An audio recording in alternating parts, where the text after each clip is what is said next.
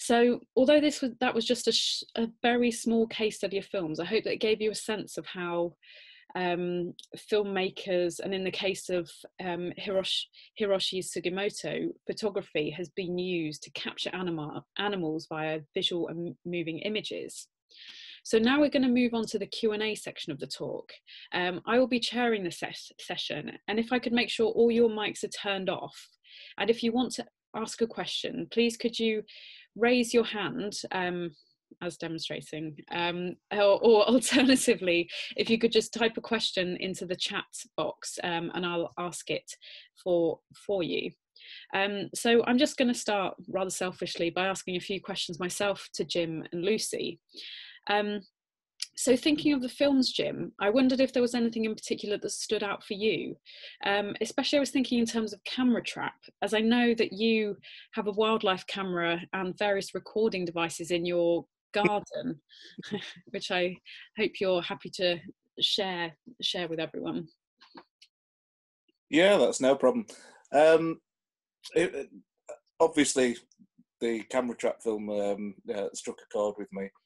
As I'll flesh out a bit of detail first. I have a very small garden in Scarborough's Old Town, and I have a camera trap in there, which I bought for my birthday last month, well, earlier this month. And so far we've had the neighbour's cats. That's all we've had on it so far. But I was inspired because my dad's got one in his garden just outside Hull, and they get foxes and he gets mice and hedgehogs and all sorts of things. But it's a really interesting window into that nocturnal world that you would never find out. If you go looking in your garden at night, anything that's there is going to clear off. But this gives you a window into it. I also run a moth trap, so I find out what moths are in my garden. And for the past few days, I've been pointing a shotgun microphone into the sky at night and recording any birds that are flying over. Been having quite a few common sandpipers flying over, which I never knew about on account of being asleep. But yeah, they're there and I'm recording them. So you never know what's there. And the interesting thing about these films is that it gives you an insight into things that you can't observe as a person. Remote camera traps have been used really successfully with things like snow leopards, which are very, very secretive creatures. They live in really remote places, and previous attempts to look at what they were doing have proved to be really difficult, because as soon as you go into the habitat, they disappear. They're very cautious and wary animals. So when you have these remote tracking devices and remote sensing of any sort, including radio collars, even simple things like bird ringing and things like that, you get a whole lot of information that you can't get otherwise, and you can't get through observing in standard ways. One of the things about Bear 71 that I liked and disliked was I didn't like the sort of anthropomorphic view of it, but the story it told was they were only able to tell that story because the fact that they tracked it and they picked it up on the remote cameras and things like that. Despite the fact it was at times it was almost dismissive about the interventions that had happened. But the only way they can tell that story and find out how animals behave away from humans is by using remote sensing. So it's an interesting one. But yeah, so yeah, the camera trap and Bear 71, I like that. Yeah, that's interesting to hear, and interesting to hear how obviously you can use it, and because I think use that kind of technology ourselves. And Lucy, moving on to you, I wondered what you thought about the films, or anything that struck you in particular. I think Bear 71 was very emotive. I think, yeah, it's an interesting point about that mixing of an imagined perspective or getting inside the head of a bear. What would they be thinking while they're exploring or protecting their cubs, and that with the kind of actual evidence of where they've been. So it's like kind of fact and fiction overlap, and being able to kind of manipulate the story could reach a greater audience by doing it, and the techniques they used are very effective. As also, but that idea of viewing the way it was described as viewing the like other people that they see, that kind of looking at humans, looking at us as a species, and how that came across in zoo as well. That idea of some of the shots, how the visitors to the zoo looked like they were in cages themselves, like with the amount of different kind of barriers. I was noticing like the vertical bars or the crisscross mesh, or those kind of different dividing lines that you get between, you know, us and other species, but how that exists with our shared behaviours. You mentioned about the barriers in zoo as well between the kind of human, animal, human is interesting, as with viewing all these films via a screen as well, and I'm talking you via a screen, and whether that is a barrier to our interactions with nature and animals, or whether it is kind of a way that kind of opens us up to see things, so whether it's a positive barrier, if that makes sense.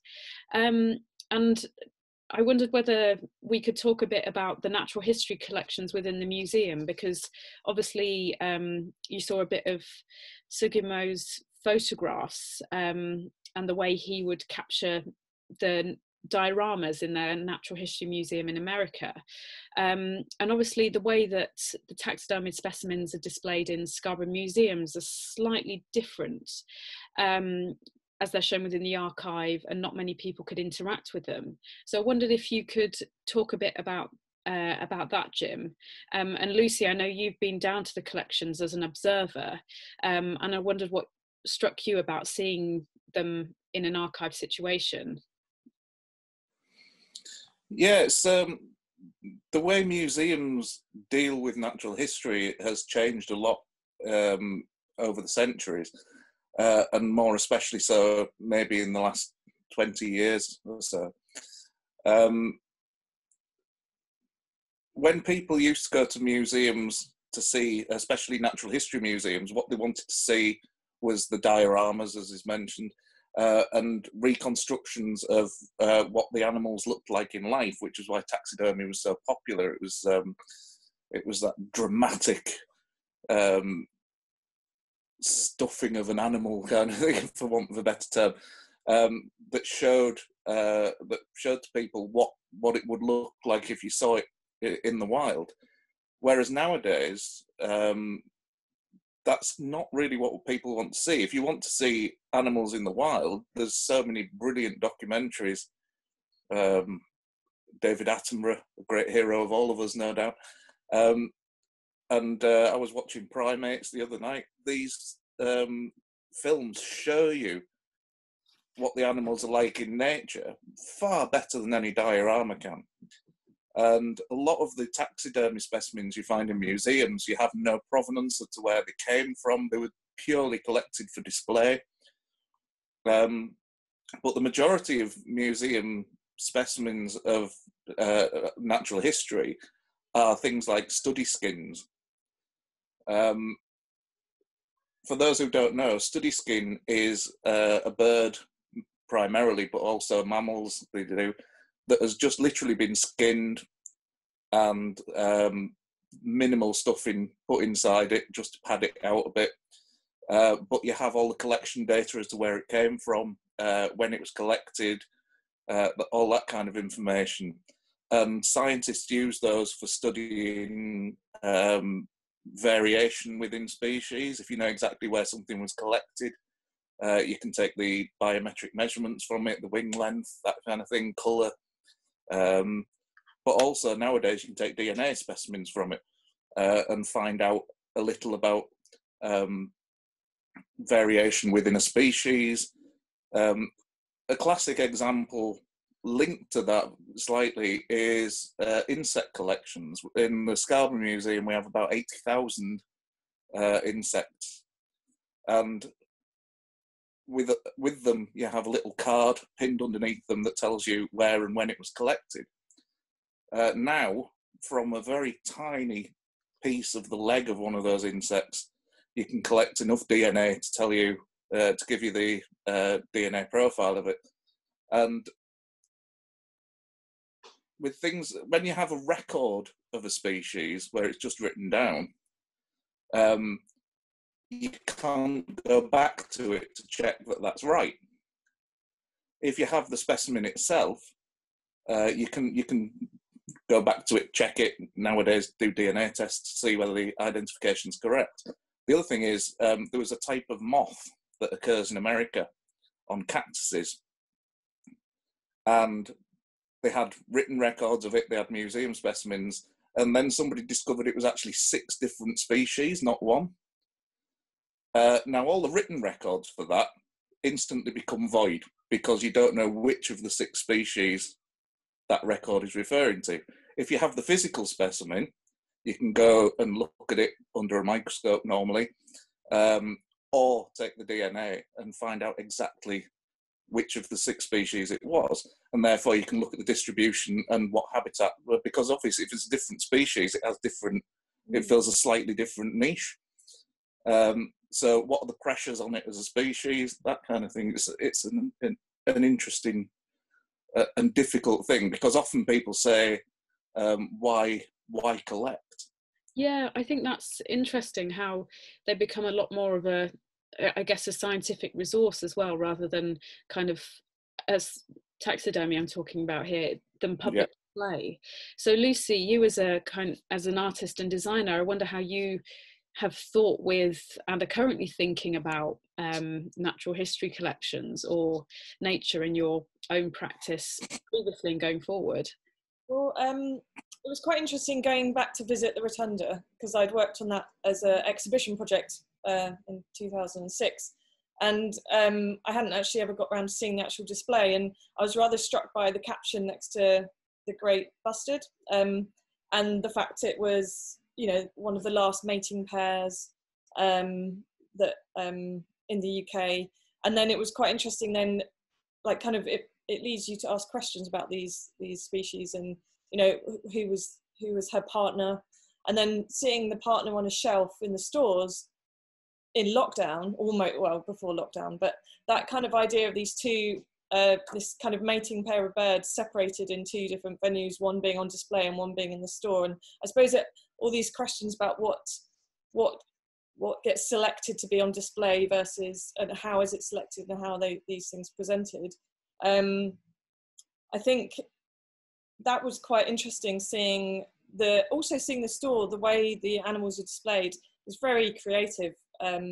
Just kind of these accidental, you know, jaguars, which I thought was a leopard, you know, looking like it's about to eat a fox. And it's kind of like these, recently I've been thinking obviously about the animals in the store and in lockdown, like these kind of animals maybe that, you know, want some quiet time, and, you know, how does that work when they're all in a room together, and kind of thinking about these taxidermy species as in a slightly different way, kind of in a slightly unusual way probably, but I think in terms of my own practice, though, I've been kind of fascinated by foxes for a long time, and how imagining their different perspectives. So there was a story of a fox that went up to the top of the Shard, and just like, what did that fox see when they were up there? And I've then been thinking about you know, how urban foxes would be affected by climate change, and how they might have to adapt living underneath, you know, a basement shed or something, and what's the future for foxes within a changing climate. And that's kind of now expanding into, you know, other species, and thinking about how they could adapt, or how we need to adapt for them. Yeah, that's really interesting. Simon, did you have a question? Hang on. Can you hear me? Yes. Hello, everyone. I wasn't absent. I was actually in the other room, and I'd managed to stream the Zoom to my great big flat screen telly. Sorry to be so gauche. So Lucy, it was really interesting just listening to, I suppose, sorry, for those who don't know who I am, what I do, I basically do spend a lot of my life in the stores around the taxidermy in particular, and some of my favourite items in the collection are from the taxidermy, specifically from the Harrison collection, which I'm sure Jim would explain if he hasn't already. So it is a very odd thing, and I did have the very great privilege recently to take my 9-year-old son, yes, I know, into the store. And of course, the first thing he wanted to see were the dead things, and skeletons and weapons in that actual order. So and he had on his on the top of his list the sloth, and we've got we've got just this amazing collection of taxidermy, a lot of which had come from Harrison, a lot of which has been lost, as Martha was referring to earlier. So when he was confronted with the archive racks, which are these big windy walls, that you open up to save space, and they're on plaster soap, archive materials, etc., and they're all mostly out of their case, which is a kind of odd thing in itself, because the cases themselves were and are very beautiful, and some of which that we've retained are fantastic. So most of those larger animals are outside of the case, just on racks that you wind open. And he was just amazed that these animals were together on the racks. And you had a big huge tiger next to a leopard, next to my personal favourite, the aardvark, and the Galapagos tortoise, and so on. And that he thought that this was a really constructed display, something that was designed to be seen. And actually, the reality, in a weird way, is that it's not designed to be seen, and it very rarely is actually seen. And after he spoke, I think that's an interesting question, Simon. The idea of, I'm just conscious of time and just opening up for other people to speak, but I was really like the idea of how it was the archives, although it's a largely invisible space. I know you took, like you said, you took your son down there, you spend a lot of time there, Jim spends a lot of time there, how these animals exist in this kind of largely invisible space, but they are ordered in some way, but ordered in a way that prescribes our interaction with them, which I think is really curious. And one thing that I was struck with these films, and obviously taxidermy and museum collections of natural history in general, is what is the future of them? Do we want to see them? How do we want to see them? And I wondered, maybe as a last question from me before I open it up, what do you two think, Jim and Lucy? What do you think is the future of natural history in the museum setting? Is it over? And how do we think about it going forward? Lucy, did you want to start? I think one of the displays that I didn't get to see it, but in Bristol Museums last year, I think it was called Extinction Voices, and I think it's curator Isla Gladstone. She basically covered all of their, I think there were species that were either at risk of extinction or like high risk species with these black veils. So that kind of curator intervention, I think, is what's needed in terms of making us view or encouraging us to view these, different species in different ways. And that's, one example, and there's many other ways that people and museums are trying to kind of reconfigure the human and animal relationship and kind of make us consider how similar we are, our behaviours, and just trying to encourage empathy. And I think that's really important, and agency as well. So I think that's, the role that museums have with collections. Yeah, I think that concept of empathy is really interesting in museums, and I think the idea of visitors being an active element of the experience, and having, being active both visually but also emotionally, I think is really important. Jim, how about you? Well, as a lifelong naturalist, I may be a touch biased, but I think the time of natural history is actually now. It's always been looked at as something of a Georgian Victorian pastime, but it's more popular now than it ever has been. And one of the reasons for that is the internet has been, people are able to share information. If you've ever looked at an insect, for example, of which there are 28,000 species of insects in this country, and you don't know what it is, if you had to go through all the books to find out what it was, you would have no chance. Whereas now you can post it onto a Facebook group and you'll probably get at least a family identification straight away, which is encouraging people to get out there and start recording things. And a lot of the species recording groups are getting huge amounts of data now from people who have got, everybody's got a camera on the phone, so people are taking photographs of things. What's this? And the data is being collected. So I think, as I say, the time of natural history is now. And museum collections are hugely important in that, because they're a repository for this information, and even things like the photographs, but also specimens, because with some insects you cannot be identified unless you take a specimen. And these are then kept for future generations, and can go back to these things and look at them with fresh eyes in 10, 15, 100 years' time. So I think museums and natural history are hugely important in this day and age. Yeah, I think that's interesting, and I think it's how we've adapted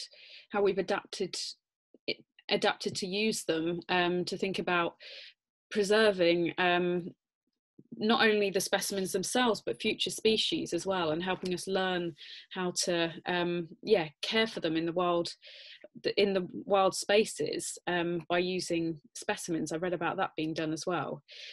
So now I'm going to open up to questions from the virtual audience, and I'm going to start with one from Kate that we have in the comments, and it kind of builds a bit. Lucy, you mentioned it briefly about thinking about, I'm bringing up the dreaded C word, but thinking about animals in lockdown, and how, I'm paraphrasing slightly, Kate, your question, but thinking about this event theme in relation to the current I guess lockdown and crisis, and how it's kind of changed our relationship maybe with animals and thinking about them.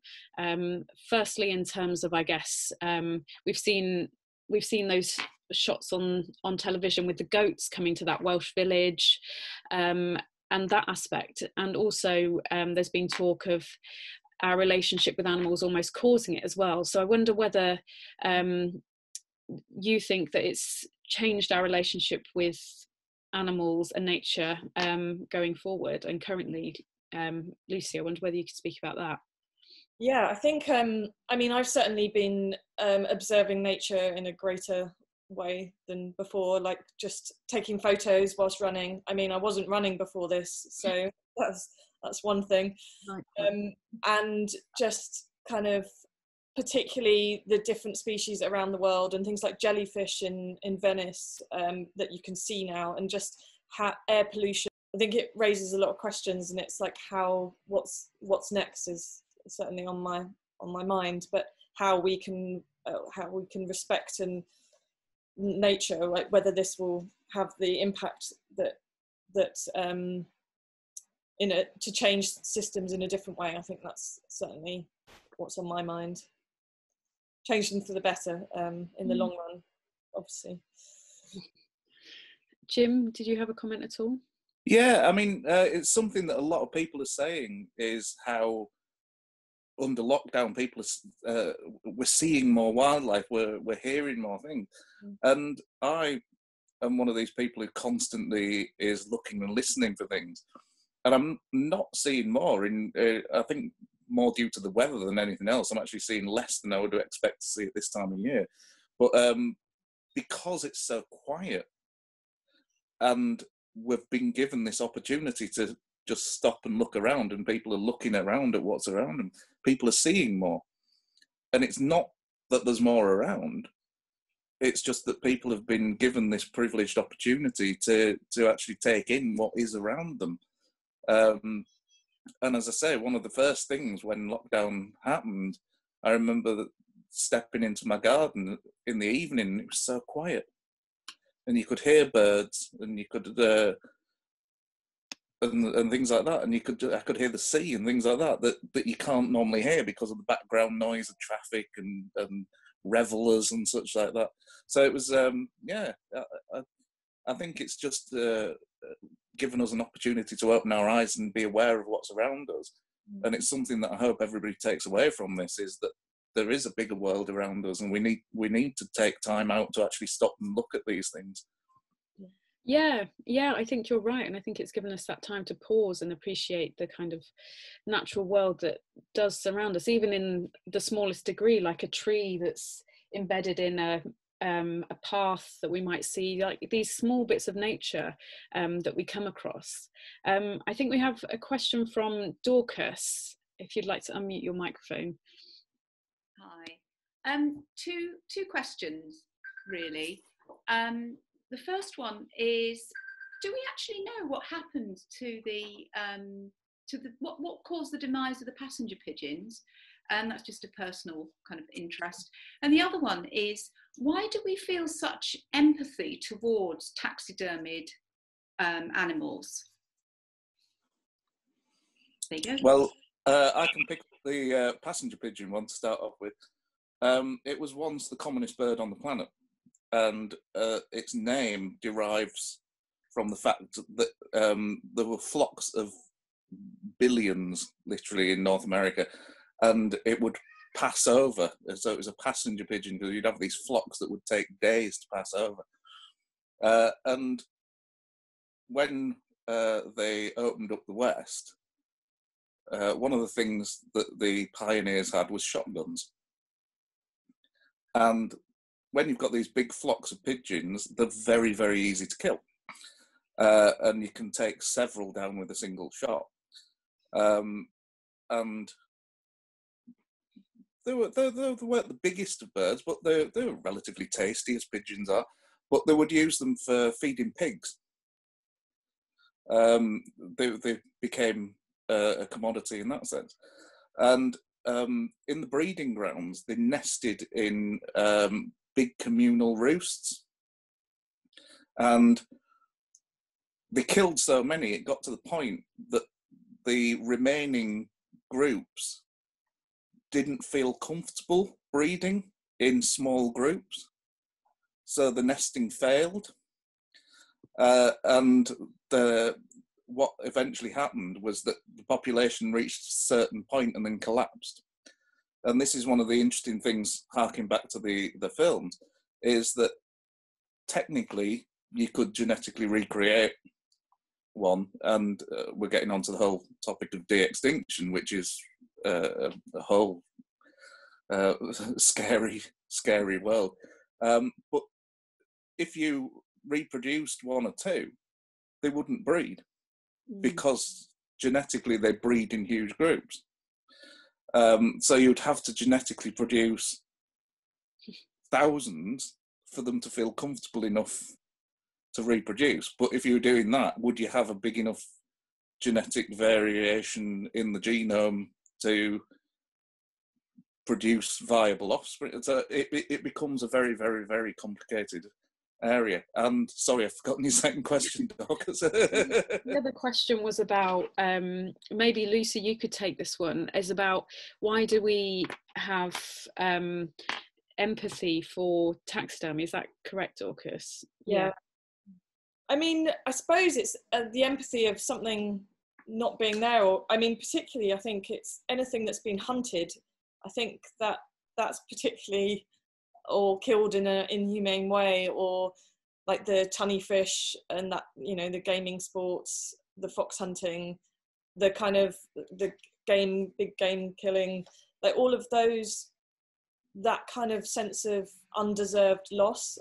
But I mean, there's lots of other opinions on those topics, but I don't know, is the empathy, it's like you know, it's like, why is that?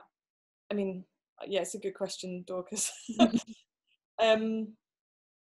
Yeah, it's just, I guess it's partly to do with the life-likeness, if that's a term, of taxidermy, that idea of, I've watched some videos of taxidermists in their practice and how they're so determined to create something that's exactly fulfilling the reality of that animal, down to the settings that they would be in on a particular branch, and often with species that they would interact with or consume. So I think often that lifelikeness creates a sort of empathy for them in one degree, because we're interacting with them as an animal. But then there's that second level that we know they're not living. There's that sense of death which kind of haunts taxidermy. So I think there's almost that kind of sadness that comes with it as well, and that sense of mourning that inhabits taxidermy, which I think is really curious about it. there's also bad taxidermy as well, which is haunting in a different way, I think. So I think some of the pictures I've seen, not within your collection, but yeah, that kind of conjures up other emotions, I'd say. One of the things with taxidermy is it's sort of like it's a relatively modern phenomenon, in that it was only in Victorian times that they came up with a way to preserve the skins so that they wouldn't just rot by adding arsenic, which is why you shouldn't really lick taxidermy. Please, kids, don't lick the spoon. But it was in the Great Exhibition of 1851 that John Hancock of the Hancock Museum, the Great North Museum in Newcastle, he was a pioneering taxidermist, and he was one of the first people to sort of display animals in lifelike poses, because prior to that, a lot of taxidermy was literally bird stood up facing left or bird stood up facing right, and he produced these sort of almost dioramas where you'd have an eagle catching a hare or something like that, and that really captured people's imaginations. And it was from that point onwards that people started to look at taxidermy as an art. And as far as I'm concerned, as a naturalist, taxidermy is an art form. As I mentioned earlier about study skins, you can learn to make study skins in an afternoon. To make a realistic and dramatic taxidermy display takes a lifetime. So it is much more towards the art than the science is taxidermy, and I think that's one of the things that maybe appeals to people. So we've got time for one more question before we wrap it up. I'll switch to Rupert's question in the chat, who he has asked, he's mentioned the great auk egg and the passenger pigeon, and he wonders whether there's any more extinct bird specimens within the collections. Within the Scarborough Museum collections, we have, as mentioned, the egg of a great auk. We have a passenger pigeon. We have 3 passenger pigeons. They were at one point the commonest bird in the world, so having passenger pigeons isn't particularly surprising. Most museums do have passenger pigeons. We have the egg of a passenger pigeon as well, but we also have a pair of huia, which are a New Zealand bird that became extinct in the 1930s. And one of the notable things about those is that the male and the female have dramatically different beaks. And one of the reasons they became extinct was also the reason that they had such dramatically different beaks, is that they were living in such a harsh environment that the male and female, their beak adaptation was designed so that they would not be competing for food. One has a very thin, curved beak, and the other has a chisel-like beak. One was for probing for insects, and the other was like a woodpecker for pecking out insects. And we have a pair of those as well. So Thank you, Jim. So I think it's come to the end of the screening. So if there was any technical difficulties, I do apologise. This was our first one, and I hope you all enjoyed watching the films and the Q&A session afterwards. So thank you all for coming, and thank you to Jim and Lucy also for participating in the Q&A. Gallery screenings are a monthly thing, and they happen on the last Tuesday of every month. And for the time being, they're going to be virtual. So if you are interested and enjoyed this screening, do pop in the last Tuesday of May into your calendar, and hopefully see you then.